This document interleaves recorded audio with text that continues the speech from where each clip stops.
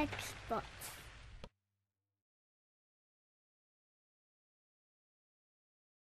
For this project, we'll need a small Phillips head screwdriver and a flathead screwdriver.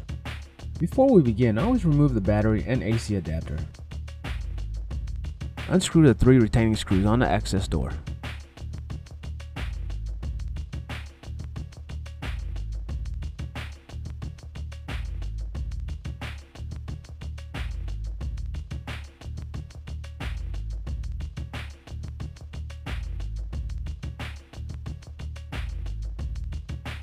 Lift and remove.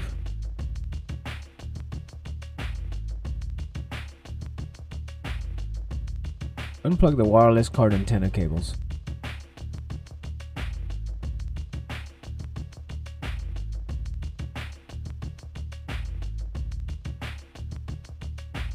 Unscrew the single wireless card retaining screw. Slide the wireless card out of the slot. Seat the wireless card into the slot and screw down the single retaining screw.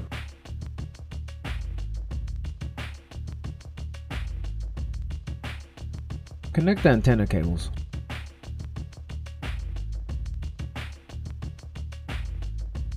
Place the access door onto the laptop base.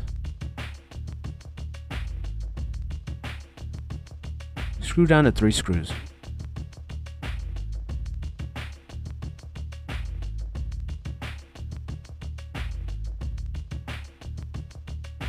Replace the battery.